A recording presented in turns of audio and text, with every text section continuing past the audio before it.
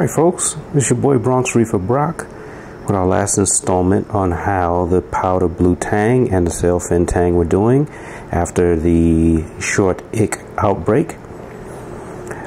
So everything survived, everything did very well. Our powder blue, our hero, has taken to the tank amazingly. Usually get that line on the side of them if they're not eating.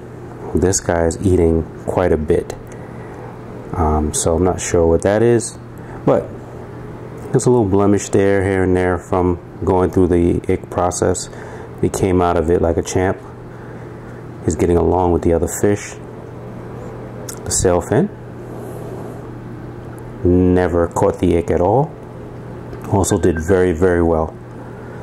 And so I believe, this is just my opinion, that the success is due in part to the fact that, one, we have this guy.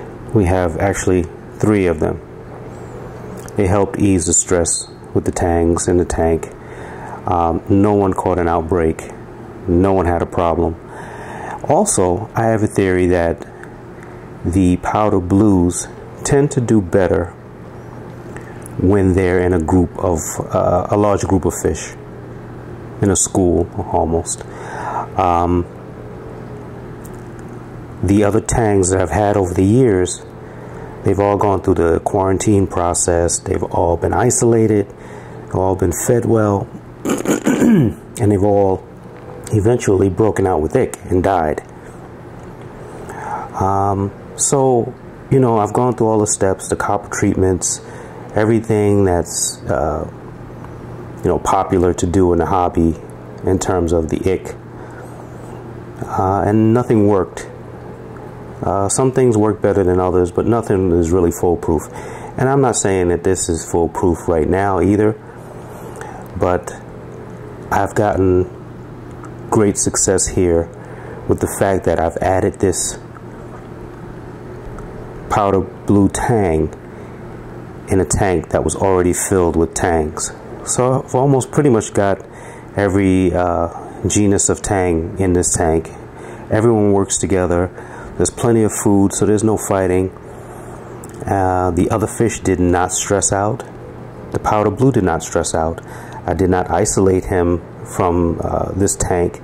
He was always in an acclimation box for maybe 24 hours or so, just to make sure he was eating. But other than that, he did very well.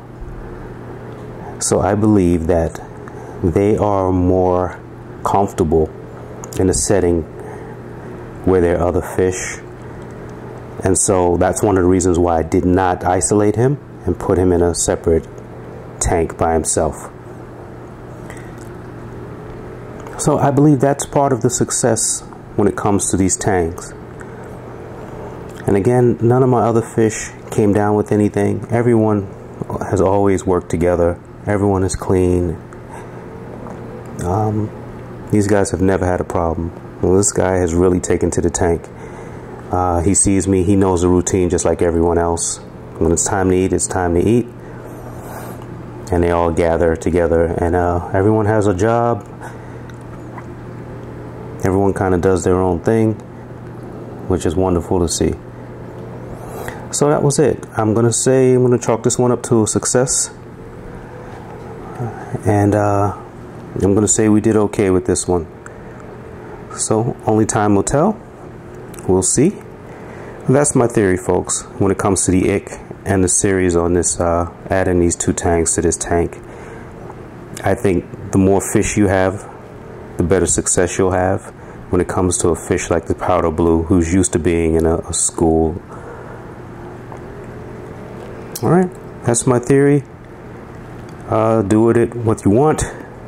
This is just my way of doing things. Again, there's really, we can, you know, talk about it, we can share tips, but this is what has worked for me so far. Alright, so there it is, folks. Everything is still nice and colored up and fat and doing its thing. I love this tank. So it's your boy Bronx Reef Brock signing out. See you guys later. Peace.